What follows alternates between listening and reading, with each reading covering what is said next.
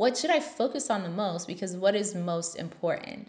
And the answer is doing my dance. Hey, I'm doing my dance. Don't mind me. I'm doing my dance. What's up, you guys? It's Adanna. Welcome back to my channel. So I wanted to make this video for you guys because I've been getting this question a lot in my consultation sessions. And like many of my videos, questions arise in consultation sessions, and I feel the need to share those answers with the rest of my subscribers that aren't necessarily in those one-on-one sessions with me. So that is what I'm doing today. So I wanted to talk to you guys about what makes you the most competitive candidate for PA school, right?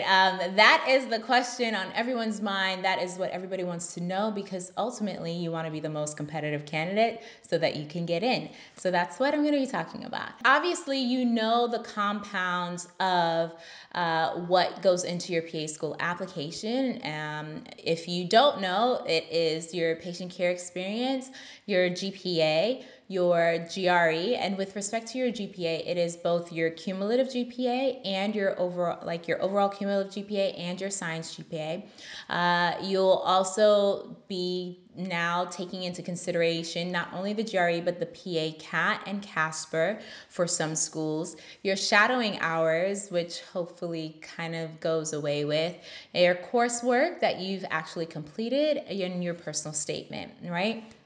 So with respect to that, those are all of the components of your actual application for PA school. And you want to know, like, typically, like, all right, so if I only have enough time in the world, in the time that I've set aside to apply to PA school, what should I focus on the most? Because what is most important?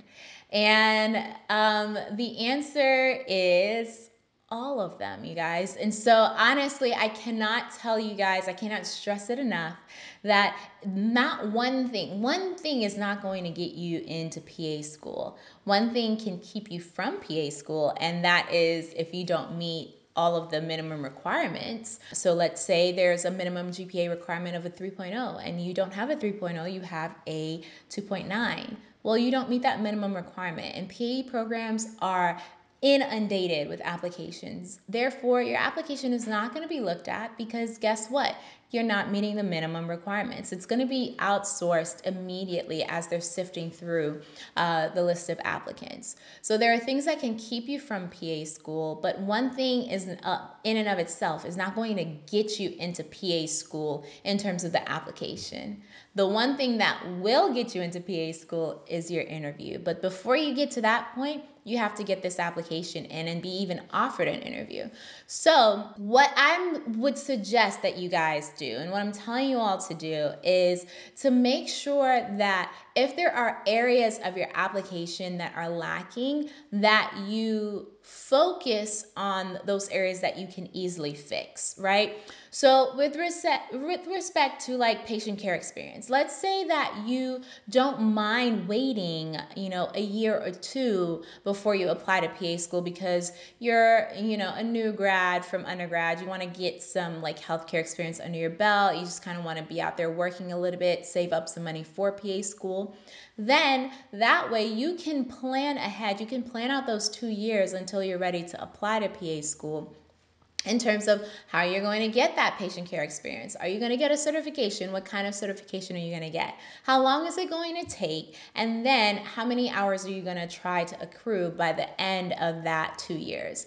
Now keep in mind, if you're taking gap years, the application cycle for PA school always starts April of the previous year. So if you're taking a gap year, you might want to look at exactly how that gap year is falling, because you might end up taking 2 gap years depending on when you're applying. So let's say you're graduating from undergrad and you want to go directly into PA school, then you need to apply to that PA program the junior year, the April of your junior year, so that in your senior year, you're actually interviewing for PA programs. If you wait until you graduate from undergrad, then you will be interviewing for programs throughout like the summer and fall of that year that you've graduated. You will also be interviewing in like the spring, and then you would likely not start until the end of spring, like May or August of September of the following year. So those are just things to keep in mind. With respect to your GRE, it is important that you take your GRE, you study for it, and the same with the PA CAT and the CASPER exam. Now, again, which one is the most important? What should I put my focus in, right?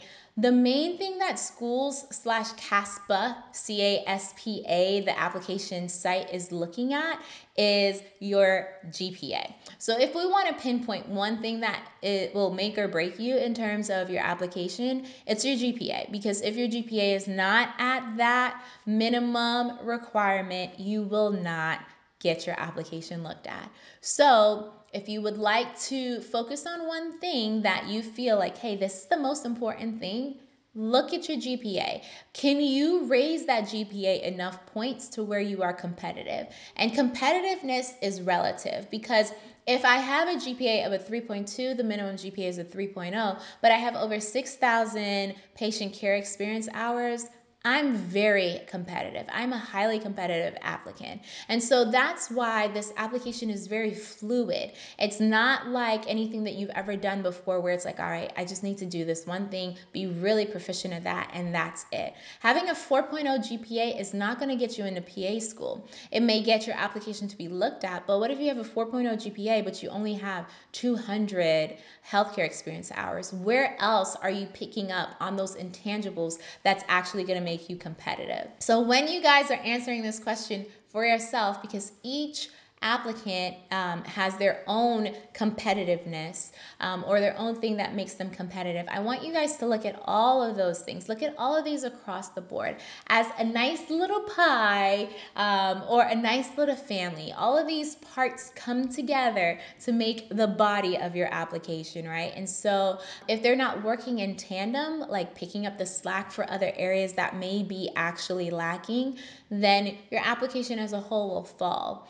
But if they are working in tandem, and like I explained, you may be lacking in your GRE score, but your GPA is really high. Or you may be lacking in your GRE and your GPA, but your healthcare experience is really high. And then also your personal statement is super bomb. Then those areas will pick up the slack for the areas that may be a little bit more, like less than average on your application. So hopefully this helps you guys. I know it might not have been the answer that many of you were looking for, but honestly, it is the best answer that I could give. It's the answer that I always give to all of my consultation session people. And frankly, it's the answer that you really should be looking at with respect to your PA school application. All right, if you have any other questions for me, leave them in a comment section below. As usual, please go ahead and like this video, subscribe, and follow me on Instagram. Thank you guys so much for watching. I will talk to you guys next time. Bye.